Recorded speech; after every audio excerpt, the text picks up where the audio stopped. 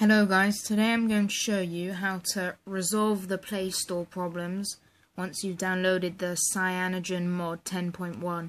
Now when I downloaded it I was very panicky because I couldn't download Play Store, I couldn't download Gmail and all the essential stuff that I needed to get apps and stuff. Now what I'm going to show you now basically brings back all your apps that you've downloaded because it's synced onto your Gmail account, and it brings back Gmail, brings back Play Store and all that. So all you have to do, it's so simple. All you have to do is go on your menu, then go on to ROM Manager, which I suppose is, as you can see there, ROM Manager, which is where I install the ROM from. Click on ROM Manager.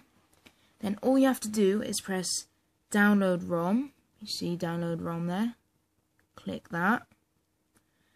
Scroll right to the bottom, and where you see Google Apps, you see there. Sorry about the rotation. Scroll back down. See that Google Apps? Just click that, and then just click the first one where it says CM 10.1x. Install it. Don't need to do anything. You'll keep the CyanogenMod custom ROM on. You'll get Play Store back. You'll get Gmail. It's perfect. It gives you all your apps back, and it's that simple. Hope you enjoyed. Comment, like, subscribe, and check out my giveaway. Peace out, guys.